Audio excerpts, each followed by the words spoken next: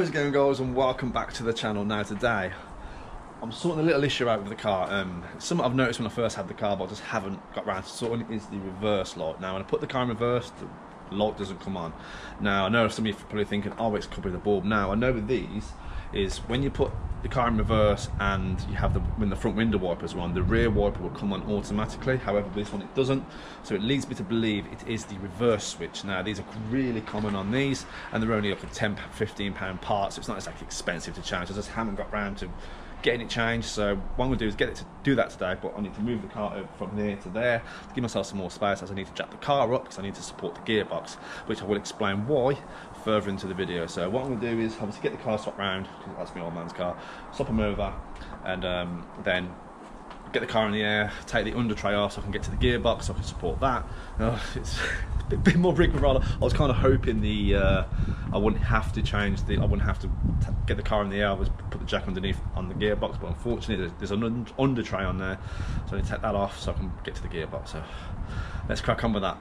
Right then, obviously this is the under tray under here, and it's held on with these whatever they're supposed to be, but I've noticed, well, those other two was hand tight, but this one's stuck, so I'm going to try and put I don't know what that is supposed to be. What's that? It looks like a Torx, doesn't it? I think it's a Torx. So I mean these two, and this one here, that's a bolt, and that was just hand tight. This one here, that was just hand tight. So this one's and it's the only one that seems to be done up properly. So I'm going to drop this off, and then I'm assuming there's some right at the back as well. So I'm going to get some access stands in here first before I start crawling underneath the car. And then once I've done that, take the shit shield off and get to the gearbox. And obviously I need the jack then for the gearbox, which again, I'll explain why in a bit. And we're off. Obviously there was a bolt there as well, either side. So there's one there, and obviously the two at the back. But it's good to see that it's all dry under here, so it's nice to know that the car definitely hasn't got any oil leaks. Obviously, if you've ever, first time you took something off a car, or an under tray, obviously if a car's got any sort of leaks, the under tray catches it all, doesn't it, and you don't know. But yeah, looks all right under here. Just look like it's had an engine mount at some point, a rear engine mount, so it looks really clean. Yeah, so the lighting great under here, guys. Right, okay, so that is that done. Now to get to the top side, and I'll pop the bonnet and explain further. Right then, obviously I've took the top cover off the battery, because what's going to happen, because the gearbox mount switch is, reverse switch is down here, I'm going to take the battery off. So I'm going to take the battery off and obviously take the tray off. These are two 10mm, so 10mm there, 10mm down there for the back one. Unplug that off. And then it's a case of taking off these. I'm guessing that this mounting bracket here, there's a bolt down there for it. Take those two off, take that up, pull the battery out, well, in theory anyway. I'm assuming there's some specific way this tray comes off, but I'll have to look further into that once I've started on doing stuff. Oh, right, crack on. Right then, because I've done it under everything. These were two 10mm, 10mm at the back, 10mm at the front, and this front part here, it's just sort of like clipped in, so you just unclip it out and it gives you access to pull the battery out. Now in theory, this should come out. Right, doing this with one hand's gonna be difficult, I think. Oh no. Yeah, it is. I'll get back to you guys. Right then, battery's out. Sorry guys, just had to use both my arms to hold this out of the way and pull the battery out. So you've got these two bolts here which hold the battery tray in, so two 10mm. I'm gonna whiz them off now, and it should give me access. Oh, there's one there as well, one at the back. Is that a 10 as well? Yep. So three 10mm, so one in that little recess thing. One here, one here. I'm going to crack all them three off and put. Should be able to pull the battery tray out then. Right then, the battery tray is out. Now, what I was saying before about needing the jack to support the gearbox. Right, what I'm going to need to do is I have to put the jack on the gearbox, because this gearbox engine mount needs to be taken off, as well as these four bolts either side. To pull that off, get the bracket off, so it give me access to the actual switch, which is, you just can see it there, it's literally right there. So I need to get this out of the way. So once I've done that, I can then obviously, once I pull this out of the way, it'll give me a load of access now. I have all the room for activities. to get to the actual gearbox mount itself. I mean, gearbox mount. I keep saying gearbox mount. The reverse switch itself. Right. Oh, let's have a go at this then. Right then, as you can see, what I'm going to do is see this little bit here. I'm going to get the cup of the jack just to sit on this part of the gearbox here, just basically rest it on that. Obviously, if you do this on a sump, you're supposed to use you need to be using wood. But as I'm just having it on the gearbox and that little bit that hangs down there, right, just back it off a little bit, just so it just sits on it. So now, in theory, when I undo the mount for the gearbox mount, or the bolt for the gearbox mount, it shouldn't drop, in theory anyway. Right then, so what I've got here, weirdly, these bolts here, these 4 ones out here, they're 15mm. God knows why. And you've got these 2 10mm here. So this is like a cover, like a plate thing, I think, that goes over the gearbox mount. So I'm going to take these, undo these 15s, take this 10mm, take the plate off, and that should give me access to the gearbox bolts, the engine mount bolts, and crack that off. Then the lot should come off. Should. Right then, the tray things took off. Now this bad boy here, I'm pretty sure it is an 18. Yep, 18mm for this boy here, and you're gonna need a big breaker bar to crack these, because I know that these bolts for the engine mounts are on there. So I'm gonna try and crack it. And the clue is as well, when you're undoing this, guys, when you've got the jack underneath as well, once you've cracked it, when you start undoing the bolt should start coming up. If it doesn't, if you start doing the bolt and it looks like the gearbox is dropping, you need to reevaluate your jack position, because obviously the jack isn't in the correct position. So obviously when you're undoing the bolt, the gearbox is just dropping off, which you don't want really. You want it to be undoing the bolt and it coming up. So I'm going to get this cracked now, and then we'll move on. Engine mount's off. As you can see, it hasn't really gone anywhere because I've got the jack under there. Now, here it is.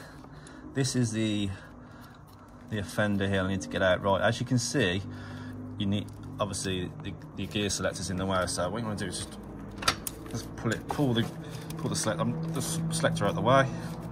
Right, that's out as far as it's going to go.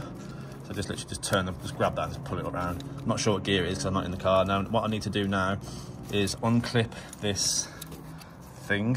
Let's try and figure out where the clip is. I'm guessing underneath somewhere. Right. Come on, you bastard. Right, I'm trying to do this one hand. It's almost off. There we go. Okay, so now what I need now is, I think it's a 22. So I'm going to put the ring round there. Hopefully, yes. My ring spanner's a little bit too big for this, I think. I might try and find a smaller ring spanner. Right, okay, we're on-ish. Right, what I'm going to do is I'm going to crack this off. Then it shouldn't be in there too tight, guys. Although this looks pretty crusty, if I'm being honest. But yeah, I'm going to get this cracked off as best I can, and I'll come back to you. Right then, we are off. Yeah, like I said, this ring, what you're going to do, you can, depends how thick your ring spanner is. This is quite a thick one. But you can just about get it on there just to give it that first crack. And I'll smack my arm on the fuse box, which is brilliant. But yeah, it was just enough to crack it, and then you can just undo it with my hand. So I'm going to get the new one out now and have a look on both. Make sure I've got the right part. So James, I hope you've supplied me the right part. Right then, as you can see, this is a new one. This one here. And just compare them, looking at them side by side to make sure they sort of look the same, which to be fair, they actually do. So James, you might have done all right on this one. The thread looks different now, I think. Oh my god, don't tell me this, no. It's hard to tell. The thread definitely is different, but I'm going to try and wind it in and see how it feels, see if the pitch is the same. It might just because it looks cleaner, but I don't know. Right, let's wind it back in and see, make sure it goes in all right. Well then, the new one is in, as you can see. I was convinced for a minute that it was the wrong part because it is a bit fiddly to get in at the angle. So I was trying to pull it in, it was just turning. I was like, oh no. But I managed to get there in the end. Also, I can't really, I probably could just throw the battery in there and put it in reverse just to make sure it works. But, what do I do? So I don't want to put it all back together, go to test it, and it doesn't work, or for example, let's say the reverse light's now stuck on, and so I'll have to take it all back off again. So I might try and just put the battery in somewhere and then just put it in reverse and make sure it works. Right then, moment of truth, let's put it in reverse. See if the reverse light's on. And it is. Yes, I got a reverse light. Right, actually, let's take out reverse and make sure it's not still on. Right. Yes, happy days. Right, brilliant. That's a nice fix done. So now it's a case of reassembly. Let's put all the car back together and then I'll end the video. Right then, we're all back together up top. I just need to put the under tray on. And also, I have noticed, this is called a Simposer pipe, and it sort of gives like a sort of noise into the cabin. I have noticed, I did wonder what the tape was. I just thought it was just because it'd been taped onto the back where it goes into the cabin. It looks to me like it's been deleted. Well, it's just been, oh, I don't like the look of that. I'm going to take that off and put it back on. I can't believe I've only just noticed. I think it's been sort of hidden at the wire, so I don't really see. But yeah, and I've just pulled it out to have a look. I was like, what the hell? Yeah, I don't like that at all. Right, that's all coming off. I'm going to try and put it on properly. I don't know if they require clips or something, but like I said, like worst comes to worst, I'll just tape round here, round the pipe round here so it stays on. Because I don't know what sort of benefit you get from deleting that. You just lose the noise in the cabin. Right, let's do that now. Right then, we are all back together. Under tray is on, car's back on the deck. With this Simposer pipe thing, it's a bit rough, I'm not gonna lie. The end of it looks broken, so I couldn't get it to go back on. So the only option I've had is just basically to use duct tape the two pipes together for now. That's the only option I can really have. I mean, I didn't like it was just blocked off. I mean, it's obviously it's there for a reason. I know all it is basically fake noise to the cabin. I know that, but I can't see the benefit of having it blocked off, to be quite honest with you, other than just losing the noise in the cabin. Which, I mean, focus guys, feel free to chime in. Is there an upgraded version of this I can buy, a better system, or does it benefit the car having it blocked off? Because I don't know. Feel free to chime in the comments if you know more than I do. Like I said, it's been a long time since I've had a Focus ST. I know I've heard about people blocking these off, but I can't see any real benefit from it, other than you just lose the noise in the cabin. But I want to change that because that just looks absolutely rough. I mean, at least it's doing what it's supposed to do now, but it looks rough. So as always guys, thanks for watching. I'm going to wrap it up here. Hopefully if you are fitting a reverse switch to your car, hopefully this video might have helped you out. If so, drop a like, feel free to subscribe if you're new. So that is it for this one. Make sure you smash that like button guys, it really helps me in the algorithm, and subscribe if you're new, and I'll see you on the next one.